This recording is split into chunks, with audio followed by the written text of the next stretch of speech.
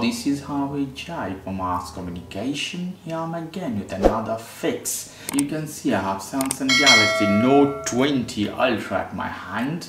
So any version of Note phone, you can do the same process. The problem, the phone is black or dark. I can listen the noise of message or other stuff, but I can't see the display. Or you don't listen nothing at all. So how you can fix that? First thing first, you have to do something. You have to check your charger. Your charger is working or not. Try with different charger. Try to charge with computer.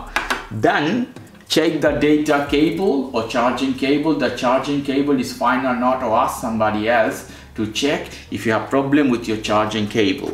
After doing that, if you still have problem, you have to do force restart your phone. You have combination of two buttons.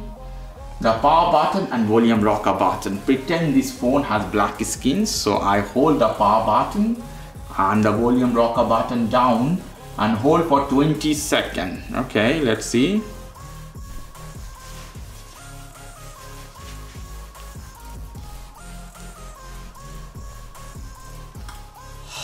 This is Harvey Jai from Ask Communication. Here I'm again with another fix. You can see I have Samsung Galaxy S20 Ultra at my hand. You can see I have Samsung Galaxy S. That will fix this tap maybe most of the time. And then do the same, hold the power button and volume rocker, do a hard reset. If it's not working, take a napkin.